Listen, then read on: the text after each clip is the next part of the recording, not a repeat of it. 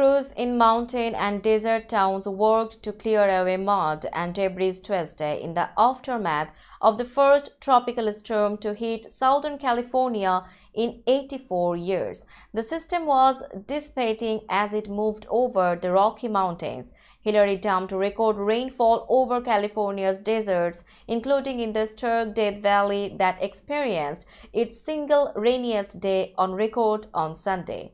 As Hillary moved northeast into the neighboring state of Nevada, flooding was reported, power was out, and a boil water order was issued for about 400 households in the Mount Charleston area, where the only road in and out was washed out.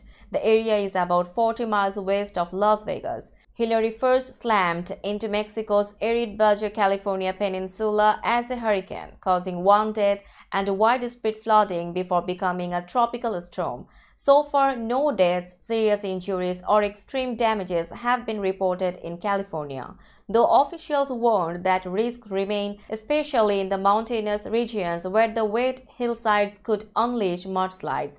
In one dramatic scene, rescue officials in the desert community of Cathedral City near Palm Springs drove a bulldozer through mud to a swamped care home and rescued 14 residents by scooping them up and carrying them to safety, Fire Chief Michael Contreras said.